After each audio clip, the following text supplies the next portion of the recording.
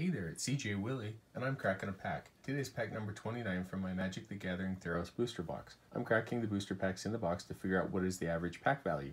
As a reminder, I will include the value of each card and then a total pack value. To control for as many financial variables as possible, I will be using the same pricing value for each pack. I will use the market pricing for Theros from TCG Player on March 22nd, 2021. Check out the first video from my Theros Booster Box for an explanation on this project. I have added the link to the video in the description below. Let's get to cracking pack number 29. Elspeth on the front.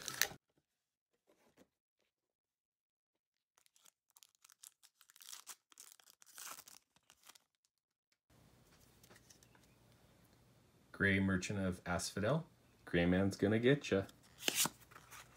Prescient Chimera. Fleet Feather Sandals. Death Bellow Raider, Opaline Unicorn, Fade into Antiquity, Return Centaur, Griptide, Commune with the Gods, Hopeful Eidolon, first uncommon is Gainsay, Flame Speaker Adept, Spellheart Chimera. Let's get a great rare, mythic rare, and increase our average pack value. Purphoros, God of the Forge.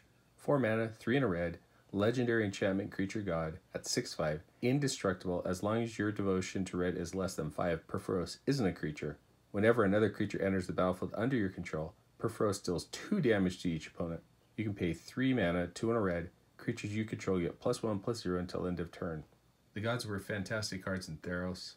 Even when they weren't creatures, they had cool added abilities. Once your devotion hit the necessary requirement, they were really hard to beat. A mountain and a stupid ad card. Okay, I'll put the total pack value somewhere on top of Elspeth.